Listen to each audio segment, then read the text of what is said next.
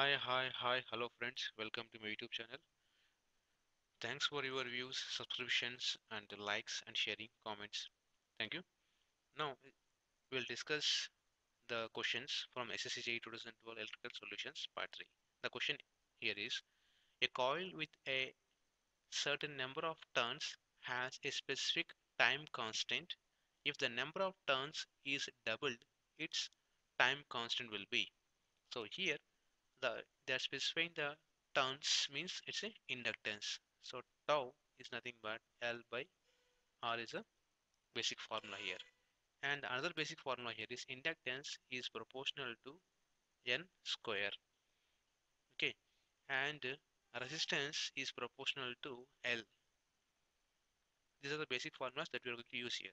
So as number of turns increases means N increases here. So how much the increase? It's a double. So N2 is nothing but 2 into N1, and similarly so R2 is nothing but 2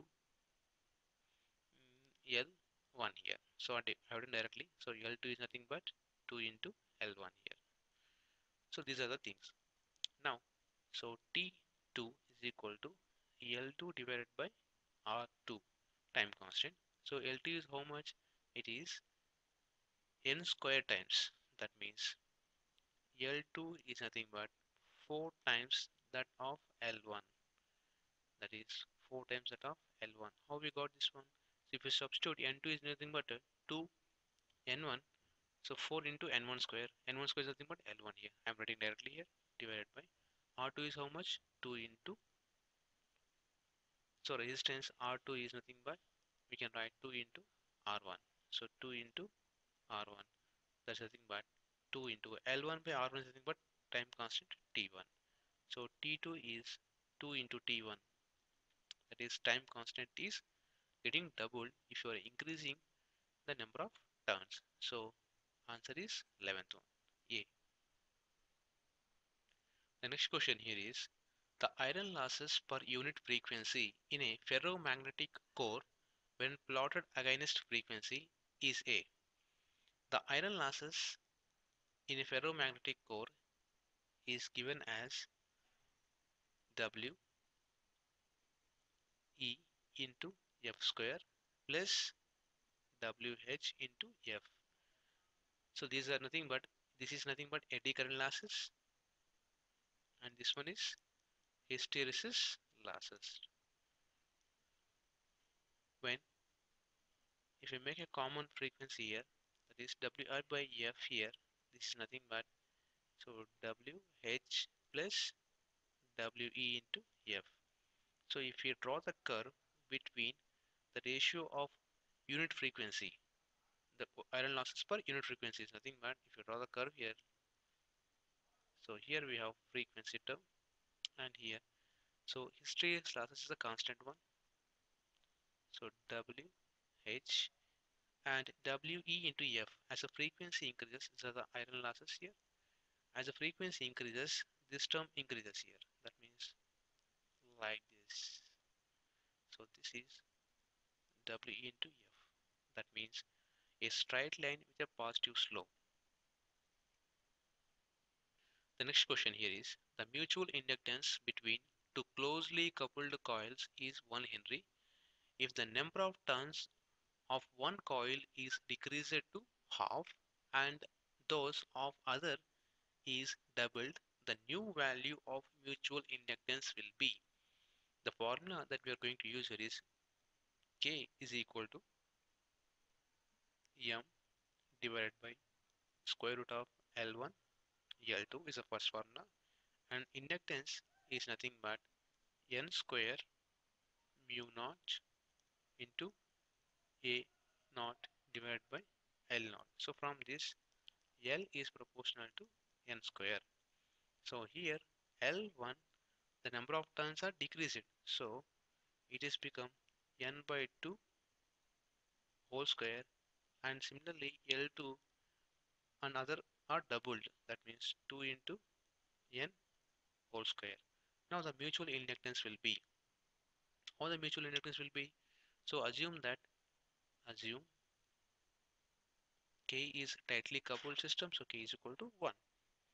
Now, so M is equal to square root of L1 L2, which is equal to square root of L1 is how much now? So N by 2. So N is already first case. So L1, that is N square by 2 into 2N whole square. That is nothing but 1. So the answer here is 1, and the units are Henry.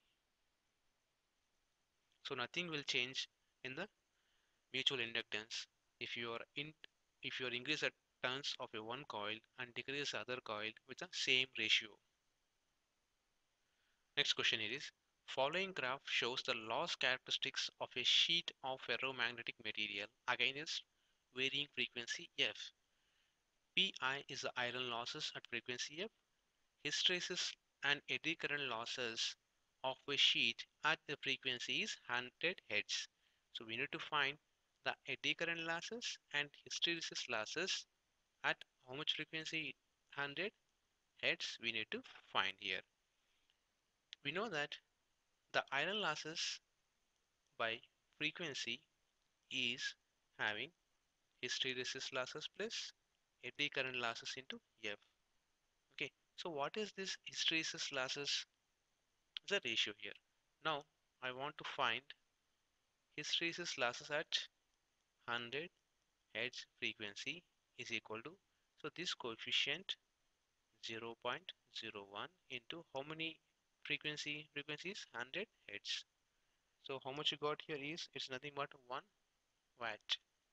And similarly eddy current losses, that is eddy current losses at the rate of 100 Hz is nothing but which is equal to We into F into F. So We into F square, which is equal to how much We here? The slope is given here, that is 0.001 into F is nothing but 100 whole square. So if you solve this, we'll get it as 10 watts. So hysteresis losses are 1 watt, eddy current losses are 10 watts. The option is A is the right one. Next question is, hysteresis losses are present in iron core coil when the current is in the coil is sinusoidal only, the current in the coil is alternating, the current in unsymmetrical alternation only, the current in the coil is DC only. So here, suppose if you take a piece of iron material in which the grains are not oriented in a particular direction here, so they are in random in nature. Suppose when you are applying the magnetic field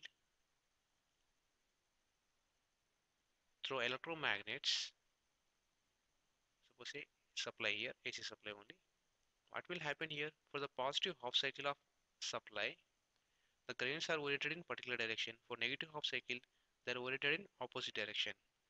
Okay, so this is possible mainly only when we have alternating nature of supply. Alternating nature of supply. Okay, so it may be a square wave also there. So the answer for this question is the current in the coil is alternating. Suppose if you have DC means they are oriented in a particular direction and there is no magnetic reversals takes place here. So thank you friends, thanks for watching my videos. If you like my videos, please subscribe and comment and share. Thank you.